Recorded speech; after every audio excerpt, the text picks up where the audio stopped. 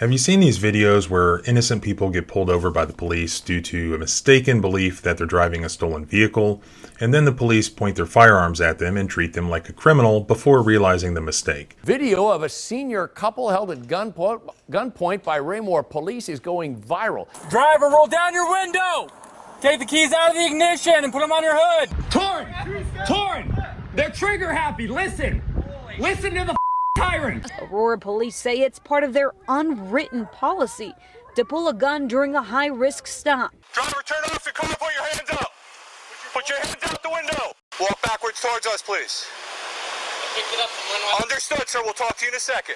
That can't be constitutional, can it? Reasonableness is the key. Aiming guns based on clerical entries and government policy is rarely going to be reasonable. Doing so should be based on actual perceived threats presented by persons with whom they're dealing. In April of this year, several people, including one child, were pulled over by the Lehigh City Police when an officer said that he received an alert confirming it with dispatch that a vehicle had been stolen after he ran their license plate. 3 people speaking out after being involved in a wrongful traffic stop earlier this month that led to them fearing for their lives. The only problem was, it was a mistake. The vehicle wasn't stolen. The department has not explained the reason that the officer ran their license in the first place, but they get pulled over, and the next thing that you know, they see police officers approaching them with guns pointed at them. One of the vehicle's occupants pulled out his cell phone and began recording the incident. And when I looked into my mirror, waiting for the officer to approach my vehicle, I see guns pointed out. Torn! They're trigger happy, listen! Listen to the tyrant! This whole situation could have been avoided with a simple paperwork check. And instead, they went straight to holding guns at us. KUTV reported that a high-risk traffic stop was performed on the vehicle because, according to the police statement, routine protocol is to have guns pointed at the vehicle during a high-risk vehicle stop. The lieutenant of internal affairs at the department, who didn't want to speak on camera but agreed to a phone interview, says he's seen nothing like this happen before. It's certainly the first one I've ever heard of or seen. It's a very rare circumstance. It's very common on a high-risk stop. So, the dispatcher failed to see that the actual plate number given was not stolen, according to the Lehigh Police Department's statement. They said that they have taken corrective action with the dispatcher who was involved. So, the vehicle stopped was not stolen, nor was it displaying a stolen license plate. The vehicle occupants were released from custody after about 20 minutes, and then they left the scene in their non-stolen vehicle. Officials of the Lehigh City Police Department called the incident rare and unfortunate. But this is not an isolated occurrence. It actually happens all the time. In Aurora, Colorado, a father records from a distance as cops approach his wife, guns drawn. A 24-year-old mother is held at gunpoint by Aurora police while her child was asleep in the back of her car. And then minutes later, she was released with an apology from officers for mistakenly detaining her. His 3-year-old child is still in the vehicle. Put the guns away, guys. No need for that. There's a child in that car. The woman thought it was just going to be a regular traffic stop, but she was wrong. Body cam footage shows the officers discussing the fact that they're going to perform a so-called high-risk stop with guns drawn, as per their department policy. Not taken off, which is interesting. Police believe the car is stolen. So she may not know it's stolen. But how are we going to approach it? High-risk stop is still. Driver, roll down your window!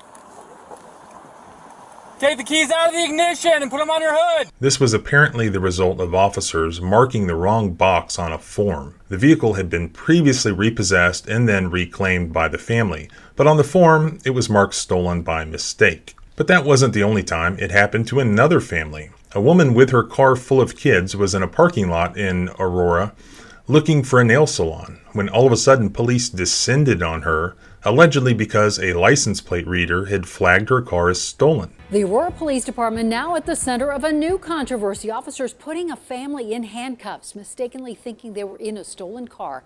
They were not. It is just the latest in a string of controversial decisions made by Aurora police officers. The family in the car, kids included, were made to exit the vehicle and lay on the ground. The car was not stolen, another mistake. And what was the mistake this time? The actual stolen vehicle flagged by the plate reader was a motorcycle with the same number, but from a different state. Small, minor detail. So yet again, innocent people in a non-stolen vehicle, police make the mistake, yet the innocent people get guns pointed at them by their government. Why? Because they say it's their policy. Officer safety, of course. Aurora police say it's part of their unwritten policy to pull a gun during a high-risk stop. Raymore, Missouri. In August of 2022, a Raymore, Missouri couple was held at gunpoint by the Raymore police. The video went viral first on TikTok, and then it hit the TV news. Video of a senior couple held at gunpoint by Raymore police is going viral. Nearly 200,000 views on TikTok. Now, multiple police departments are saying it was all a misunderstanding. So this was another mistake situation. Their son's truck had been stolen just days before, but then it was recovered. The police then failed to take the truck off the stolen vehicle registry, so they got the high-risk stop or felony stop treatment. Like the other victims, they were pissed off and no longer the back the blue types. And the couple's son is actually an attorney, and he's apparently pissed too, and he summed it up well. If this video if it didn't exist, then we wouldn't know about this. And this story of my parents would just be between them. Fairfax, Virginia, in October of 2022. A mom and her 5-year-old and 1-year-old daughters were on their way to a Walmart in Fairfax County, Virginia, when they noticed a police car trailing behind them, and the next thing that you know, the vehicle pulled up beside them, and the police car rammed them, the police car striking their car head on. Guns were drawn, and she was handcuffed, and her kids were put in a police car. Police later said that she ended up not being the person actually that they were looking for. Another mistake. Apparently the vehicle was listed as wanted, whatever that means. Norwalk, Connecticut. It can even happen to the general manager of the Yankees, Brian Cashman. Man you see here in this video with police officers' guns pointed at him is Yankees general manager Brian Cashman. Driver, turn off your car, put your hands up. Put your hands out the window. Okay, same old story. His Jeep had been stolen, but then recovered. But government employees did what government employees do.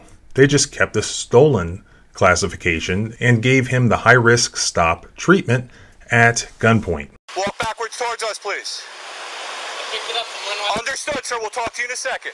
Back up towards the detective. At least for a few minutes before they recognized him and then began to kiss his ass. You look very familiar to me. GM of the New York Yankees. Yeah, I know. I used to see you at Brook Street Bagels when I was an Eastchester cop. Apologize for the embarrassment. Clear it, turn all lights off, and we're good. No spectacle. This is obviously far from an isolated incident. This apparently happens all the time. There are more examples out there, and what do they all have in common? Innocent people. Could be your father, your mother, your sister, all held at gunpoint by your government agents, and not in response to anything that they did, nor any threat presented by them. Rather, it's just policy. And what happened to protect and serve? These are the people that police officers have sworn to protect. And all too often, these individuals are instead victimized in the interests of officer safety. In all of these incidents, though the police will apologize, they just say that it's policy because it's a, quote, high risk or felony stop. But is that enough for the police to aim a gun at somebody? I argue that it's not. What's the law?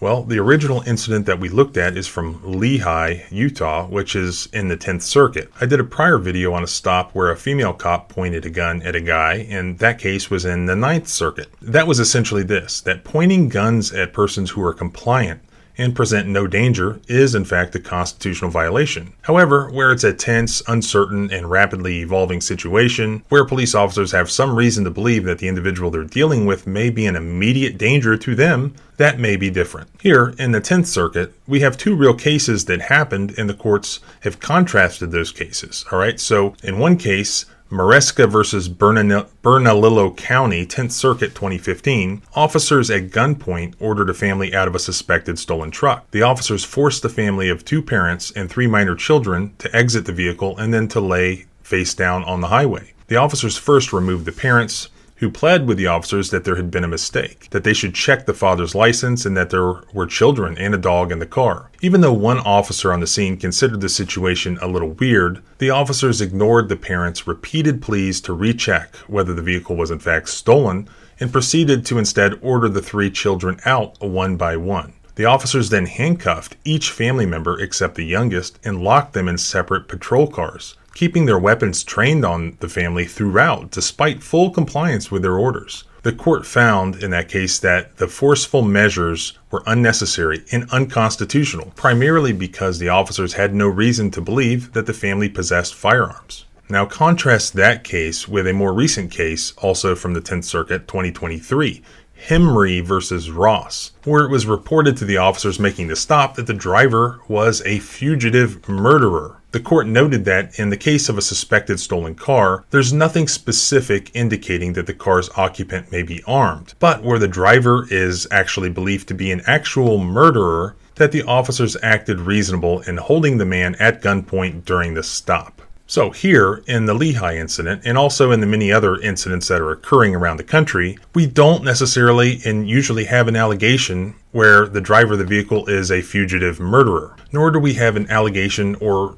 any specific information to believe that an occupant of the vehicle is armed and dangerous. All we have is a report of a stolen vehicle, which obviously has a high error rate, along with some purported department policy of performing these stops at gunpoint. Without more, police officers should not be aiming their firearms at people. Reasonableness is the key. Aiming guns based on clerical entries and government policy is rarely going to be reasonable. Doing so should be based on actual perceived threats presented by persons with whom they're dealing. And that's really no different than a homeowner saying that, well, I have a policy of answering the door with a pointed firearm. That's not a good idea for a number of reasons, but primarily because there's no imminent serious threat that has been presented, at least not yet. Now, if that occurs, it could be reasonable to do so, but you have to base it on the particular facts. So it's facts that matter and not policy. As always, I appreciate you watching and going over these sorts of incidents and the applicable constitutional law. Don't forget to subscribe so that you don't miss future videos, not just here, but at the blog at thecivilrightslawyer.com, where you'll find more detailed information on these videos, such as the legal citations and so on. If you want to help fight the fight to enforce your individual and natural constitutional rights, please consider donating to the Institute for Justice. The donation link is in the description. It will help. Remember, freedom is scary. Deal with it.